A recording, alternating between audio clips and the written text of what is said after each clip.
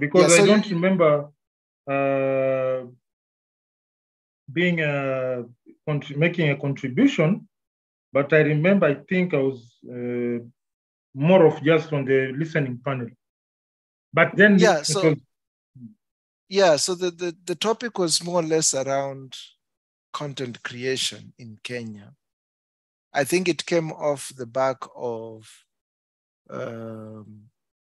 I think it was that story of Vera Sedika, which was saying that she now has no diabs. People were realizing, how can she lose her diabs, and that's her main selling asset. And then only to later on realize that all that was just a sense of clout chasing to help her promote her into her music career. And we've seen a lot of this clout sort of chasing where a lot of these content creators are, hellbound on just doing the most craziest of things just to attract eyeballs.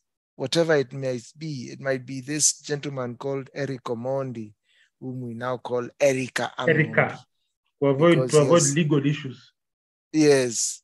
So Erica Amondi has now just decided to be, to take this womanly kind of, and I mean, it's a lot of it. We see a lot of this content creators just doing some crazy skits. And I do understand sometimes as an artist, you have to ruffle, sort of go against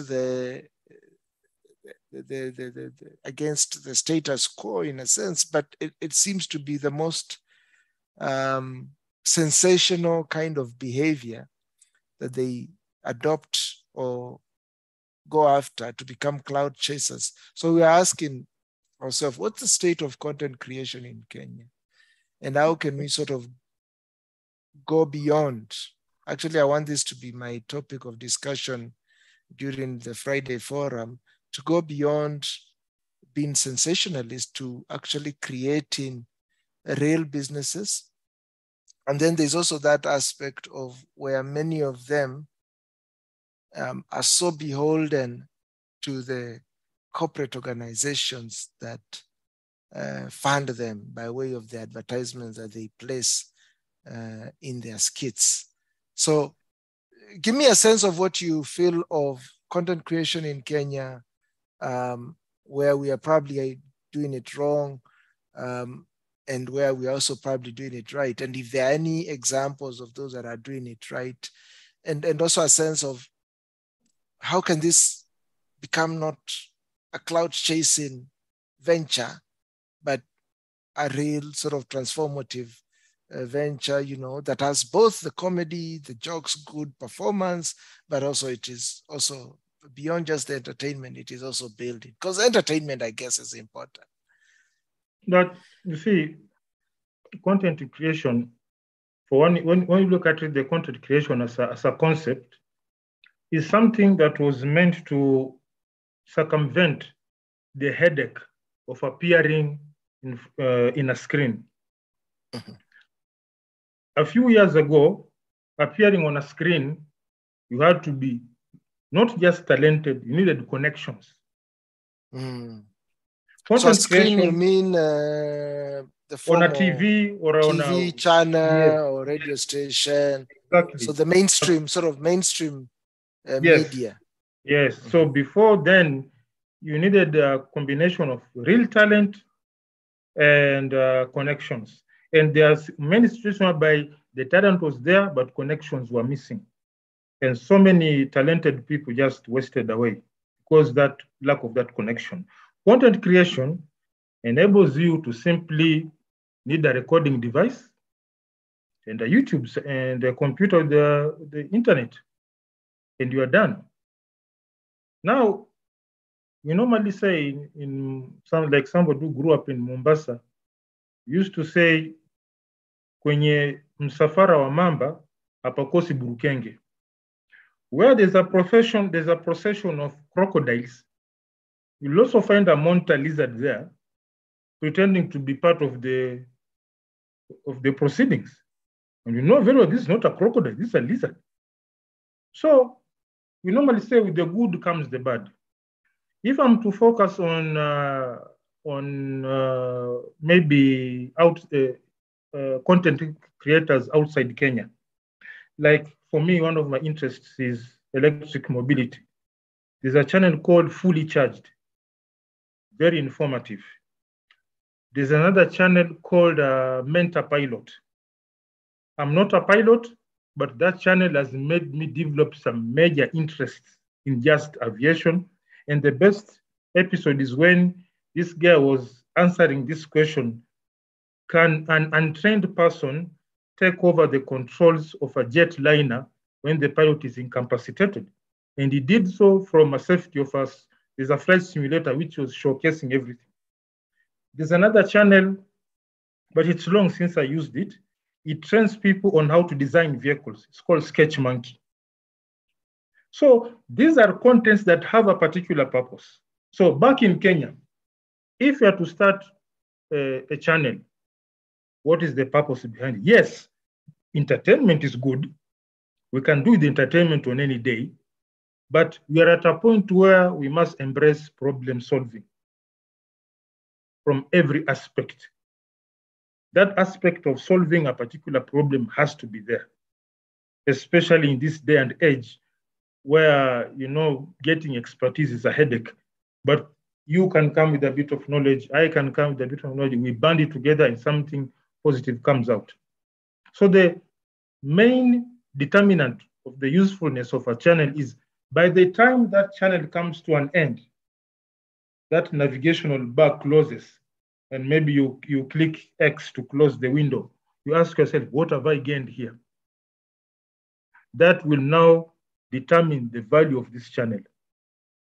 If there's any content out there that, even if it doesn't have to be long, this guy, Mentor Pilot, his content is normally 40, 45 minutes. Fully Charged at most 30 minutes. Sketch Monkey, 6 minutes. So it's not really a matter of volume. You have a 5-minute content. When that session comes to an end, ask yourself, is there a change in my mentality? Is there a change in my thinking? Is there some displacement in how I reason? Positive displacement, not negative, by the way. So those are the things we look at. So before you take that recording device and start making records and you start doing whatever you're doing, ask yourself, when viewers get this, when this thing ends, what is the most important thing in life is how you reason and how you perceive things. Will there be change in people's perceptions on any topic? Usually it's not okay as much as I lean very much on technology, but there are quite a number of topics that we can brush on, can touch on. Is there any change in perception? Like what we are doing here, the spaces are limited for Andrew Kibe, up to 3 hours, and you can only have a certain number of people on the speaker channel, from listener to speaker. It's limited. But what we are here, we are actually digging deeper in issues that may not have been discussed at that point. Also, on the comment section, we are giving opportunities for people to key in on any matters that they could not comment at that particular time, because this is a YouTube session. Anytime somebody can come in, put in their comment, you'll see it in the notification, you can engage them, and if possible, you can have them in the next session. So you are providing some sort of active feedback on the Andrew Kibe spaces. So this is what you are doing. This is what this channel is all about. So if you have a content or a channel that nobody can clearly point on what this channel is all about, the channel literally becomes useless. And as much as we talk of entertainment is okay, but you see, you can get entertainment from anywhere. So if you are thinking of starting an entertainment channel, what is so good about that channel that is better than the other channels that are here currently, the ones that we have normal? In fact, if you want humor, if you type humor in YouTube, you can get a variety of entertainment from literally every part of the world. But if you are looking for something that is tailor-made to the issues that you are facing as a republic, you have to look at a very big, you have to have a very long sit down with yourself and ask yourself, what am I offering to my fellow Kenyans? So that is the issue. I want to say that I doubt if we are really questioning ourselves before you launch a channel. Somebody will you'll see someone talking something, then after that, they'll introduce some sort of real estate advertisement. I find that to be quite bland. If I want real estate, I'll Google real estate in Kenya, walk into an office somewhere and do my thing. So for you to appear on a screen whereby you're reaching to a very large audience, I would prefer, again, speaking as an expert, I would prefer reach out something, a real issue that people are facing. That is how I look at it. What is the impact of your space? That is my take on that. Your take on it. And I do agree. I mean, maybe what I could add on that is, advertisement is not bad.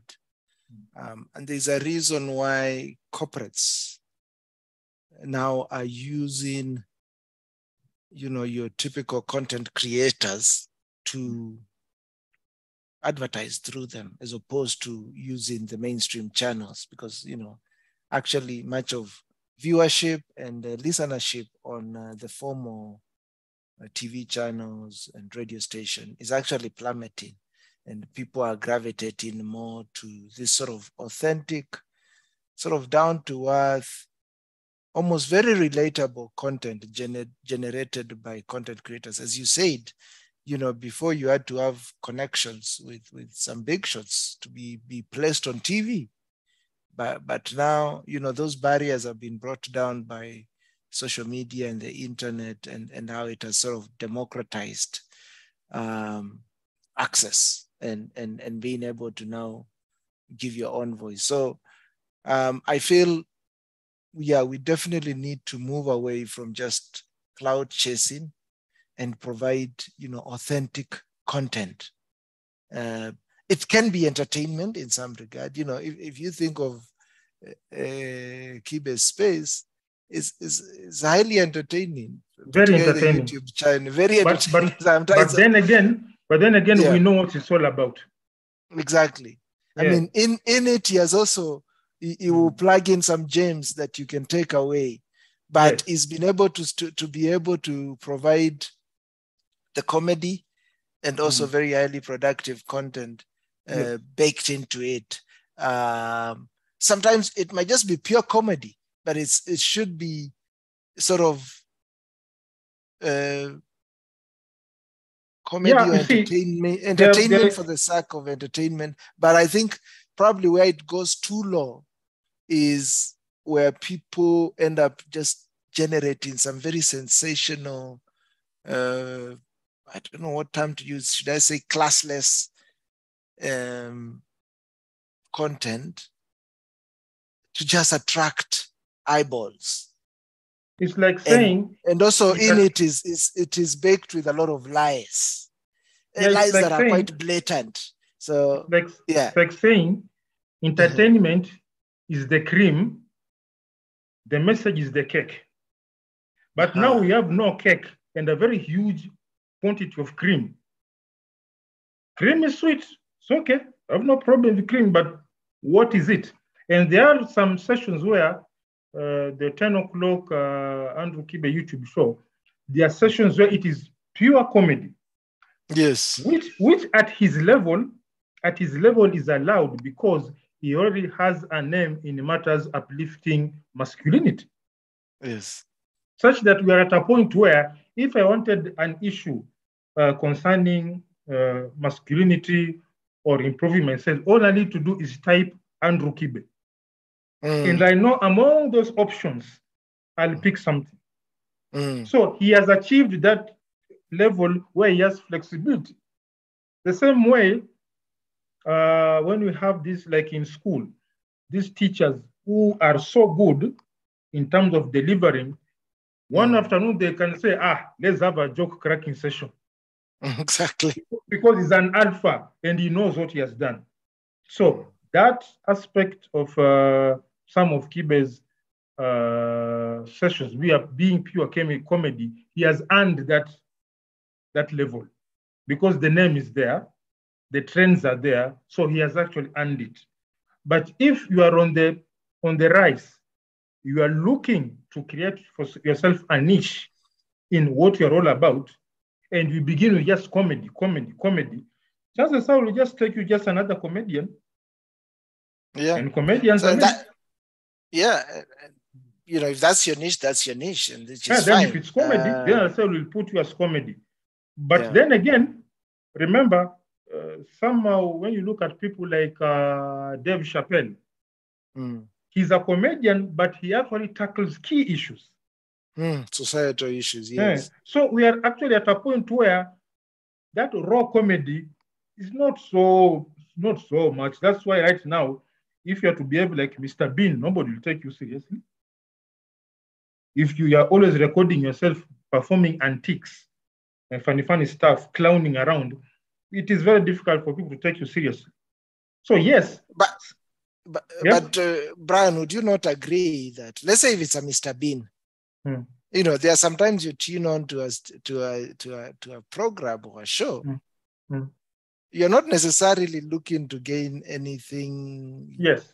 A useful message. You're there. Yes. For the comedy of it, which is not bad. And we actually not, I believe you're not castigating those that have purely gone. You're not saying no to comedic, yes. comedic relief. Yes. But we are saying, if you really, because for one, by the way, comedy is very competitive. By the way, if you're saying now you're going to comedy, you need to be extremely serious. Comedy is superbly competitive if you have to be on a global scale. So that is that. But then again, I tend to think you'll carry more value if you have some message, something that we can easily identify with. But then again, if you want to go into comedy so that we identify you with something funny, no problem. Please do. Please do. And I think probably where our content creators are going it wrong is sort of, so we understand sometimes you can market and promote certain products, services of the people that have sponsored you, which is also fine. But some have taken it to a point where they even sort of end up showing people a very fake life, which is not what they live. So there's a lot of fakeness and lies. There's a lot of that sensationalism that is baked in there, all for purposes of cloud chasing. But in reality, people come to realize. So when people come to realize the truth, then you're actually almost losing a lot of your subscribers and viewership. So I think the word should be authentic, either productive or entertaining content that is not so much, because some of them, they have also been bought and they don't have sort of they don't have an understanding of themselves. For them, it's just any advertiser or corporate person who will come along, they take them through. And also, so it's also coming from a point of a lack mentality, a scarcity mentality. They just take anything. So you don't know what they're about. What are they really about? That's what I was coming to. You don't have an image. What is your identifier? What is your identifier? Yes. Because let's say you're going to be, let's say you have some humor in some advert. Then you will look more professional if we know that any issue concerning real estate, I'll go to Andrew's channel. At least you've created a certain niche that I am now humor plus real estate. I'm going hard on that. There's an aspect of identification with you. There's an identification. Not this anything goes. And again, because you're building a platform, sometimes you can advertise various products, but sometimes you find people, selling the most ridiculous things. For them is the money. The money is just the end goal. So if you want to even sell dildos on your program, you'll be happily be able to sell that, and you have no ethics Yes. around who you are. You just accept anything. The end of it is the money. So anyway, we hope we'll grow out of this. It's still a very young industry, and hopefully that credible content creators, like I don't know what examples you have from local examples, and not to mention Andrew Kibe, but I look at people like Abel Mutua. I look at people like, can I other say, that I feel is also an authentic. And you will notice these people don't even have advertisements on their channels. And they're actually profitable. They're making money.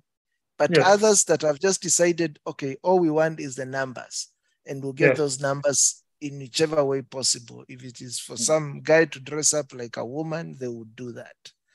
And they would do the most audacious of things just for that number. So one of the more credible ones that I think of is Abel Mutu. I don't know if you have any examples from your side that you could mention of local content creators doing it the right way.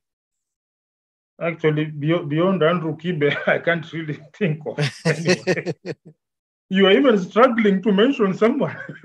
Yeah, I was struggling to find one. I think that's probably one of the few. The best way we can, let us just be positive about this issue, and we call it teething moments. Teething moment that you're going through. Okay. Yes. Yeah, I think we'll leave it at that. Because it's unfair to be so negative on people. Yet let us just be upbeat and hope that it is something that will what do we call it? There is an industry that will mature. Let's hope it will mature on its own. Yeah, that's true. Yeah, I agree. And definitely, it's very young. It's the internet is also young. So we are learning this on the go.